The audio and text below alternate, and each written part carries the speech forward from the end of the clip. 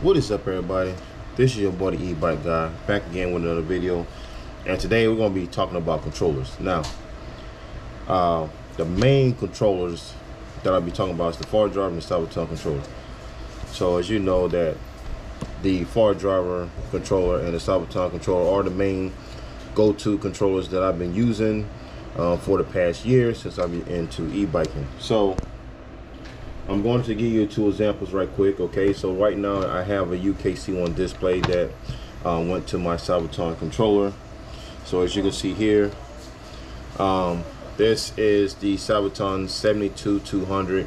Now the reason why I don't have the wires is because that we had this controller, as y'all remember not back in my other video, that this controller had problems and it no longer worked no more. So we decided to salvage the wiring off this controller to run my fardriver controller that's on my Tommy bike. Anyways, but I'm giving y'all an example. So we got the 72200 right here, and then we're gonna have the UKC1 display right there. And now I'm gonna bring y'all the fardriver controller and the display now. Now I'm gonna show y'all something right. Thank you. Let me show y'all something right quick. So I haven't opened this controller yet, but this is a good comparison towards the 72200. Okay, and it's a little controller, and that's the crazy part. Okay, now we're doing a comparison against these two controllers because of because they are budget friendly, and you know, most people can afford it. So we're gonna grab this buddy out right quick. Okay, this is the fardriver 72360 controller, and then you have your wiring harness, and then you have a Bluetooth dongle. Now some of these controllers come with built-in Bluetooth built in the controller. Also, you get your nut, your screws and everything to mount your so we're gonna take that box and put it out of the way. Oh. All right, and then for an optional, you can also get this Chihoe. If I'm saying it right, let me know if I'm not saying it right. But this is an upgraded display. This is a TFT display. This is the same one that I have on the Legend and the Tommy bike Icon. Okay, so I'm going to pull this out, and then I do have some spectators on my right. They're actually watching me upload this. So I'll pull those to the side. So we have a sabvoton 72200 on the left, and on my right we have the fardriver 72360 with a upgraded TFT display. Now this display does Android Auto, Apple CarPlay. So it has all the features that your phone does, even GPS and FM radio as well. Now the reason I'm doing these two controllers is because they're budget friendly. Now, when it comes to performance wise, that's when it starts to get, you know, the gap starts to widen between these two controllers. Even though this is on paper, this is a 190 amp battery, 360 phase. On this controller is 200 battery amps and 450 phase. Now that might sound like this is a much bigger controller than the fardriver 72360, but performance wise, this controller is a lot more powerful than the sabvoton 7200. Now why, I don't know.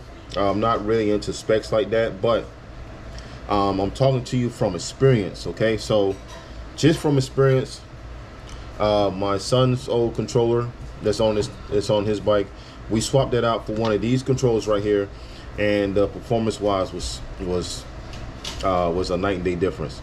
Now these two controllers, you can get these in kits. You can get this with a UKC1 display, throttle, brakes, alarm, everything you need to get your bike ready to run.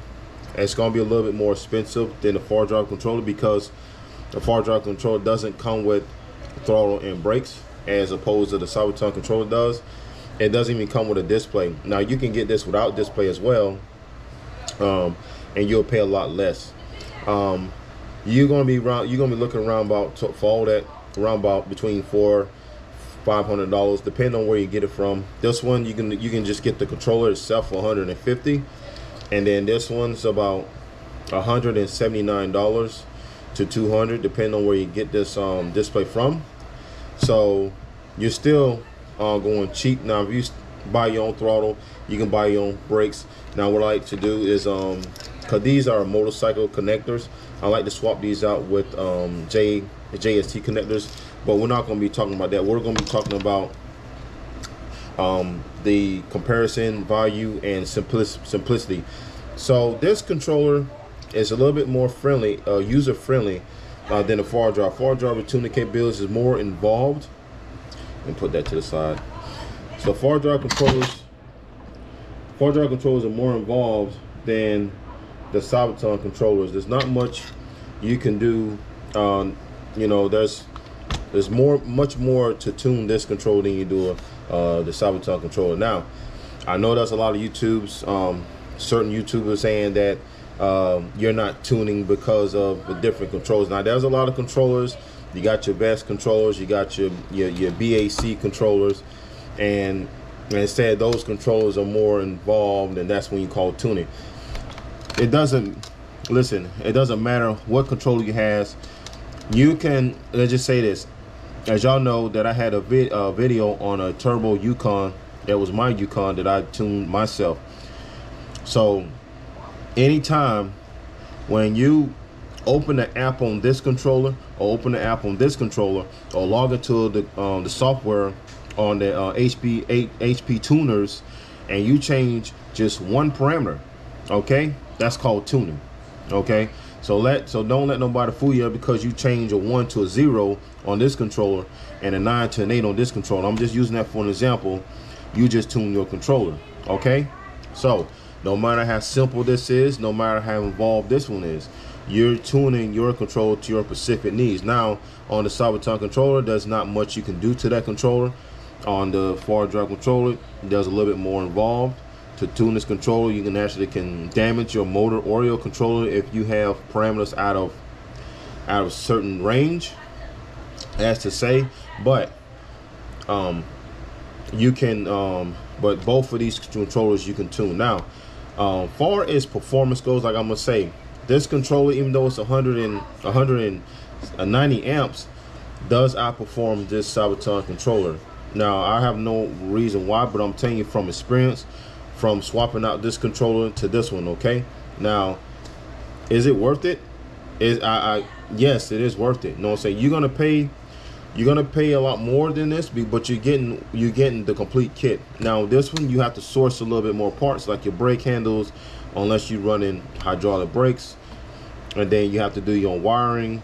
So it's more involved to get this set up than you would have to do with the sabvoton controller.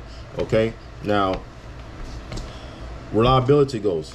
I had numerous problems with the sabvoton controller. I had 3 of these that went out on me, as opposed I have no problems with the fardriver controller. I have yet one of these fardriver controls went bad on me. So I really can't really speak for reliability, but I know that this is more reliable than this in my case.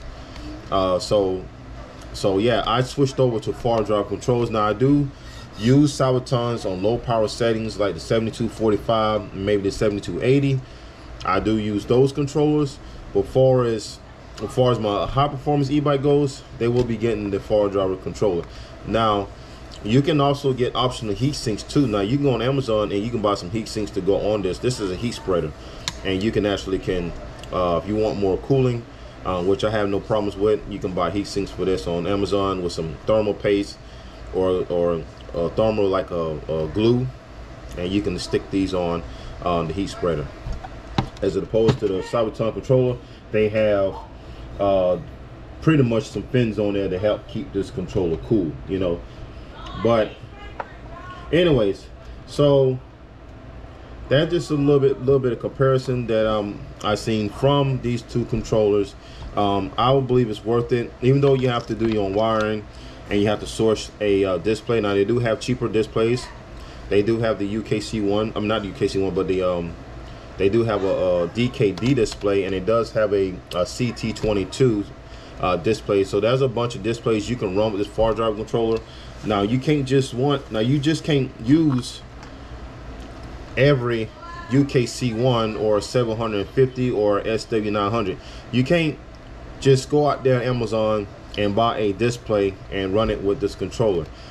Inside this controller and the display itself, there is a certain communication protocol that has to match each other in order for these to communicate with each other. Okay, now there's options around that. You can actually get a ignition switch, on and off switch, or a push button like I use on my controllers, on my fardriver controllers, and you can still run this sabvoton controller, but you won't have that you won't have the flexibility of a 3-speed switch. You can put a 3-speed switch on this as well. You just got to go and tune it, you know what I'm saying?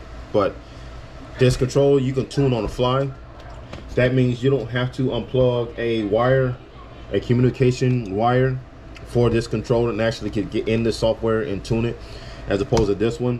All you have to do, you can even keep this Bluetooth dongle plugged in just like you can do on this one as well, and you can tune this on the fly. So if it don't work, if a parameter don't work, you can change it back, and you can you know, you can reset it without having to doing all types of plugs and everything. And then you can test it out.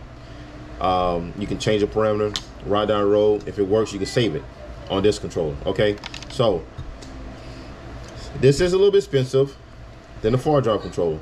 As you can see, this fardriver controller is much powerful, but it's yet smaller in every way. So it's shorter. It's the same width, as I can see. So it's the same width, and it's shorter. Okay. Stack these two side sides just a little bit shorter, except for the lugs, the studs on the controller. But it's like I said, shorter, and it's same width, and it's yeah, like the same height as well. It's just that this is shorter, and this is a little bit heavier. This one's a little bit lighter. You know, these sabvoton controllers, you can actually mount these. The sabvoton controllers does have a mount that goes here.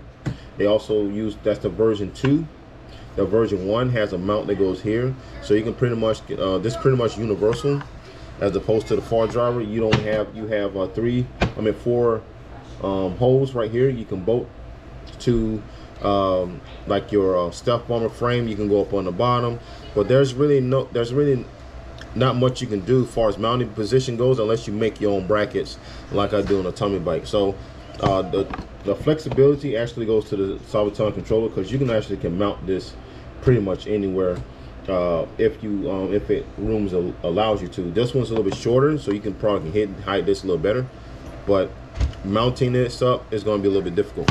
So I don't know. I think I covered everything as far as you know, as far as comparison goes. Like I say, you're gonna get what your money's worth out of this one, because this controller is a lot powerful. Even though it's a 190 amp controller, 360 phase, this one's a 200 amp 450 phase.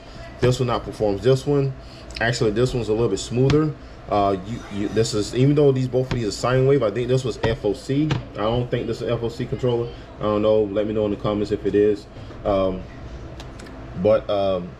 You hear a little bit of a high-pitched noise with this controller. I don't know if you ever listen to, if you have this hooked up to one of your QS motors or anything like that, and if you give it throttle, you will hear a very high-pitched noise. It's really quiet. It's really quiet, but it's really high-pitched. As opposed to the fardriver control, there's nothing. It's completely silenced. You know what I'm saying? So yeah, that's both of these are waterproof too, as a matter of fact. I forgot what the IP rating on these though, but they're both pretty much water resistance, where you can ride in the rain. The harness right here has a rubber, you see that orange rubber little O-ring around this the connector, but these are not. So except for this plug that goes to the QS motor, it has the O-ring in it, but these right here not. Anyways, also this is pretty much water resistant too, because that's a rubber garment that's inside this, and it tightens up. But But yeah, I will, me personally, I would choose the fardriver over the sabvoton if performance. Okay, if you want power, okay, if you want that torque and you want that performance, go with the fardriver. I think credit to Kilovolt Bikes, he did a comparison, but it was against the sabvoton versus a Kelly controller. But I'm doing the fardriver versus the sabvoton. But if you want motorcycle-like performance, you can't beat a fardriver controller. Okay, this one's still a good controller. I still use this controller in some of my applications. But when it comes to high horsepower or high current builds, go ahead and choose a fardriver because they have a lot of fardriver controllers as opposed to the sabvoton. I think the biggest one is the 200 amp controller. They do make high voltage controllers. Fardriver makes high voltage controllers as well. Anyways, I think that's it. I think I covered everything for as comparison goes. Okay. Well, so like I say, I'm gonna say a couple of things before I go. Like I say, I had issues with this controller. I had 30s had failed on me. I had UKC1 controllers, not UKC1 displays that failed on me too. Riding, and just all of a sudden it just shut off on me, and it turned out to be the display. I covered that in one of my videos as well. Also, I covered one of this controller on my videos failed on me, and the fardriver, I went over to fardriver. The only problems I had with this display right now, it does freezes on me, so I have to shut the bike off, turn it back on, and then it works just fine. But I didn't have a display shut off on me. And another thing too, if the display does shut off on you, the controller still runs. Okay, so it's still gonna go. This doesn't communicate with the controller like that as the displays on the fardriver controller. So if you actually disconnect this display from the controller, you can still go. So that's another thing too, that if you can actually replace one of these on the fly with the UKC1 or any other controller, any other display, you will have to get a specific display to run with the sabvoton controller. But anyway, so that is it for today's video on these two controllers in comparison. Like I say, the fardriver is my go-to controller for high horsepower. This is more for my low power builds that I'll be using, you know, because this one has pedal assist, this one doesn't. I forgot to mention that. So yeah, so there's my what's up, man? So okay, so anyways, I'm gonna go right now, conclude this video. Let me know what y'all think in the comments. Or do y'all want to go with a fardriver, or y'all want to go with a sabvoton control for y'all builds? Yeah, let me know and I'll respond back. But yeah, anyway, so this is the E-bike guy, and I'll see y'all in the next one. Peace.